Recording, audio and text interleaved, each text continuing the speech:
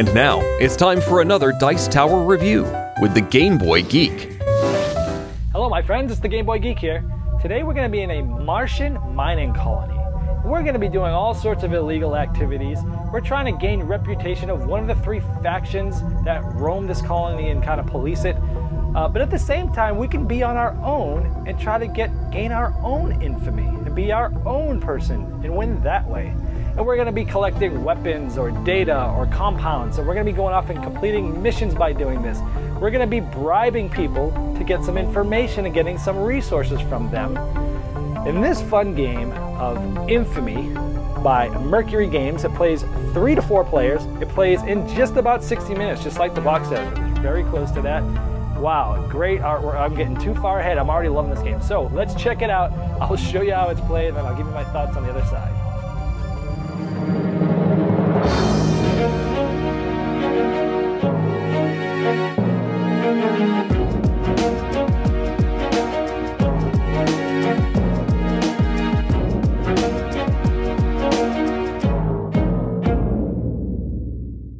In Infamy, you are a freelancer on Mars trying to either gain up to 15 infamy on your own, or you are trying to gain 5 reputation in any of the 3 factions that are on the planet.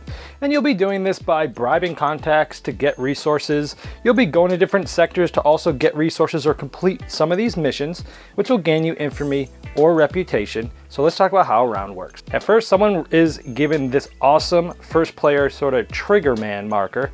One of the coolest first player markers I've seen in a game. It actually fits really well in your hand too. Very interesting. So this gets given out and we'll start the first round. Each round consists of both a day and a night phase. Each day and night has 3 phases within it. So we have a contact phase where we'll be bribing people and getting resources. We'll have a sector phase where we will be going into the board and getting resources and completing missions. And then we'll have a scheme phase where we can sort of play some sort of cards and then clean things up for the next round. That happens day, and then that happens night. So let's talk about this in more detail. In the contact phase, 5 new contacts are placed on the board up there by contacts 1 through 5.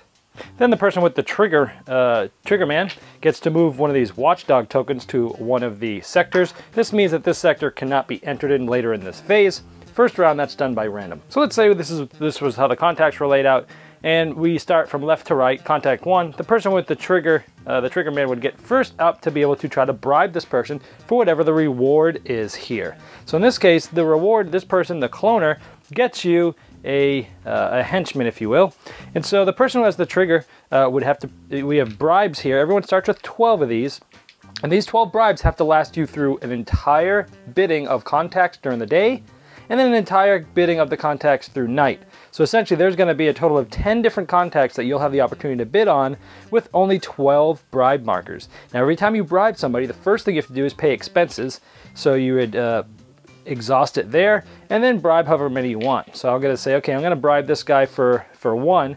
Now the next player in order from the trigger man gets to do the same thing. He can pass or he can try to up the ante. And again, he has to pay his expenses and maybe he goes 2. And then the next 2 players pass, it's back to the blue player. The blue player does want to outbid him. He always has to pay expenses every time he bids. And then maybe he does 2 more, so now he has a total of 3. Yellow has a total of 2, and yellow decides, it's not worth it for me, you can have it. So what happens is all the bribes that the blue person used to get this get spent.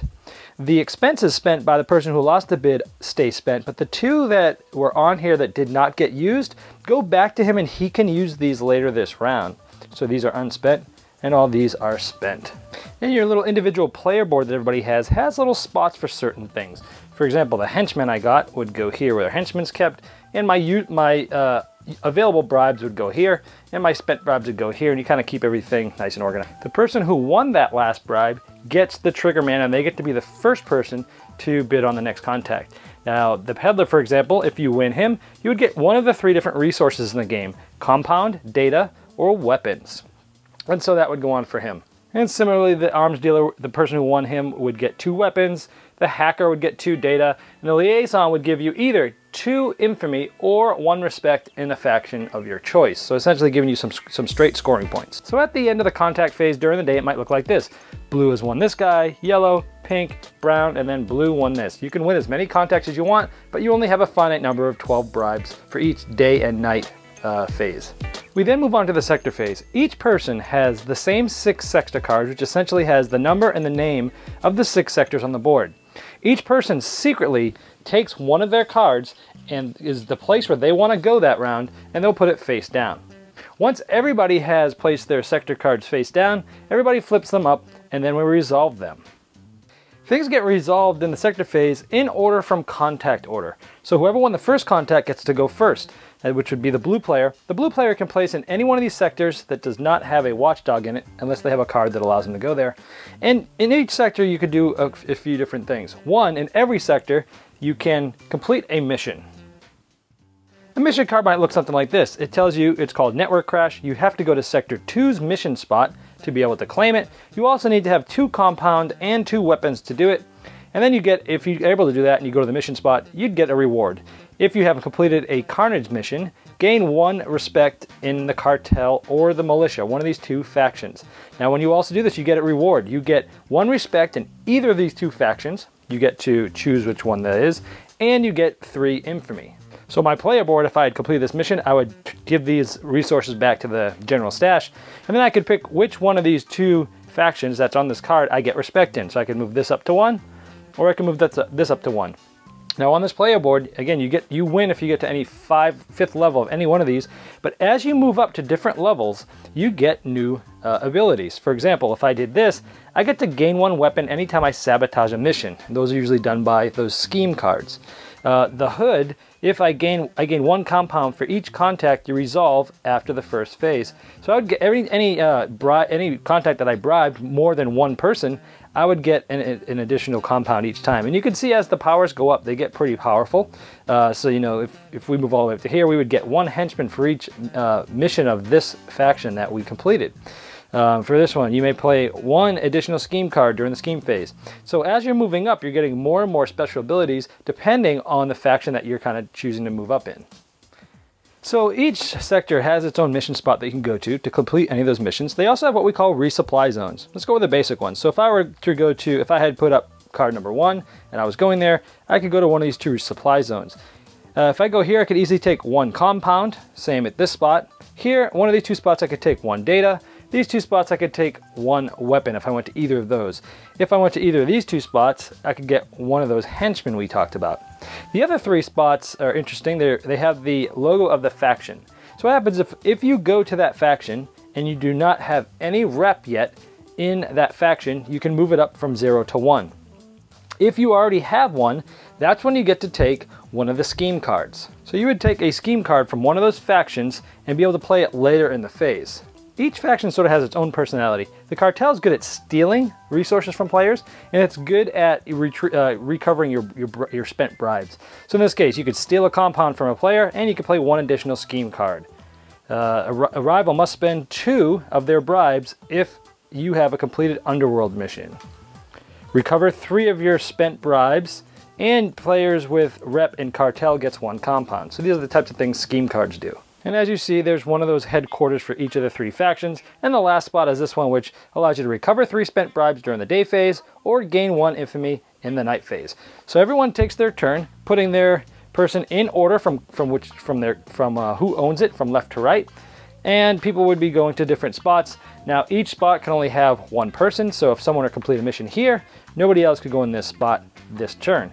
So everyone goes there and then resolves what their space does. Next is the scheme phase, which then allows, in order from Triggerman and then going clockwise, gets to play 1 scheme card. They can play more if they have a card that lets them do that. Everyone plays a scheme card and resolves it, and then we refill any open missions that may have been completed that round. And we pretty much get ready for the night phase of this round. Now during the night phase, the same thing happens. Now remember, the person who has the Triggerman gets the bid first, and this was the person who won the last contact in the day phase of this turn. And so people would go around dealing on the next 5 contacts. There's a total of 13 contacts, so every day-night phase, there's always going to be 3 of them by the end of the night phase that have not been there. And then they get randomly shuffled before the next day phase, so you never know exactly which 3 are not going to be in the day or night phase of any given turn, and you resolve this just like the day actions.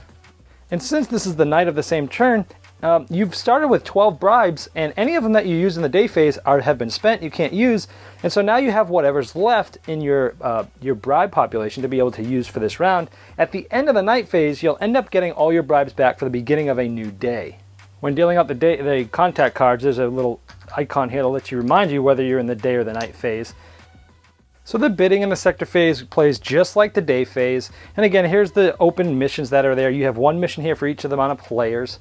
And here's a sample of some of the missions. In this case, assassinate the CEO, you need 2 compound, 2 weapons, and a henchman. You'd get 1 rep in either of these factions, and for Infamy.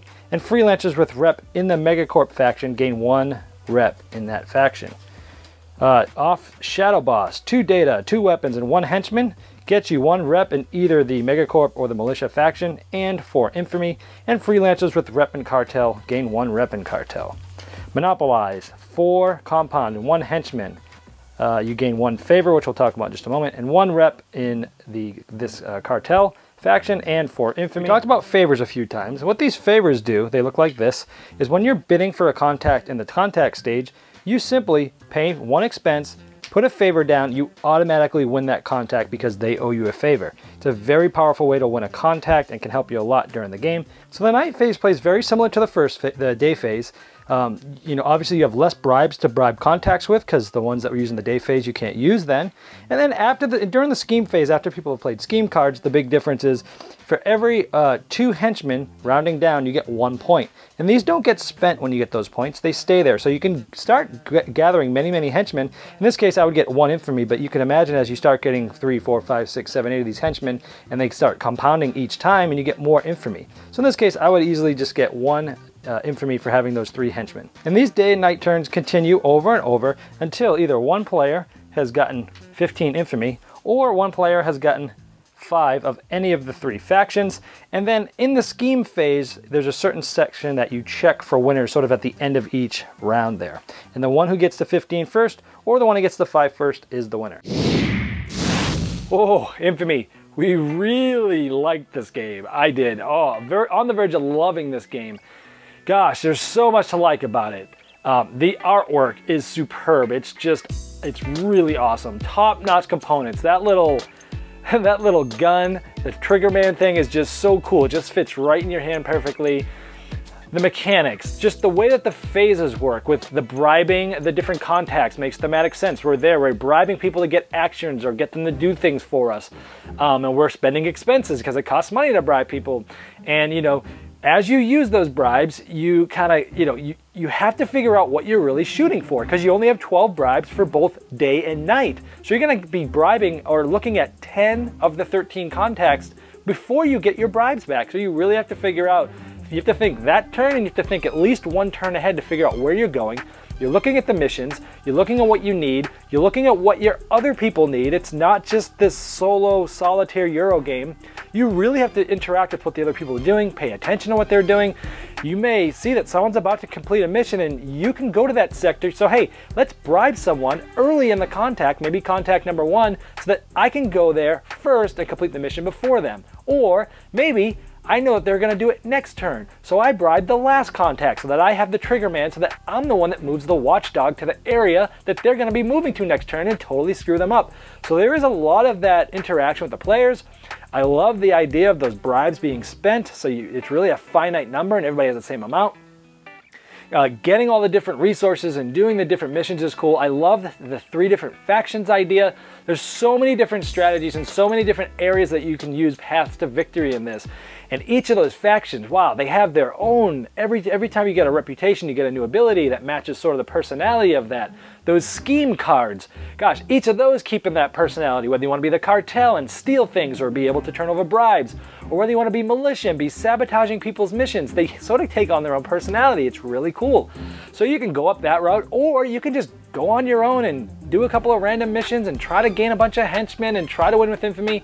It's just an awesome tight game, and you know, they're always really close. Everyone's gonna win within like 1 turn of each other. It's just an awesome game with a lot to think about, a lot to look at your other players. Gosh, it was a lot of fun. I cannot wait to keep playing this one. Oh wow. You know, Mercury Games is a company we have to keep an eye on coming out soon. You know, they came out with Quarantine earlier this year, which was awesome. This game's awesome. You don't want to keep your eye on Mercury Games to see what they do in the next couple of years. Infamy is definitely one you want to check out. This game is great. Hey, one more thing before you go. If you're about to drop a comment on this YouTube page for this video and you're expecting interaction or a personal response from me, I recommend the place to do that is at my Facebook page, which is facebook.com/thegameboygeek, because I don't get notified when YouTube videos get comments on the Dice Tower Network because I don't own the channel. So if you want to interact with me directly, I'll see you at my Facebook page. Thanks so much for watching the Dice Tower videos. Find more great videos and reviews as well as our top-rated audio podcast at Dicetower.com. You can also find other great shows at Dicetowernetwork.com. I'm Eric Summerer, and you've been watching The Dice Tower. The Dice Tower is sponsored by Cool Stuff Inc., where you can find great games for great prices. Cool stuff in stock. Check them out at CoolStuffInc.com.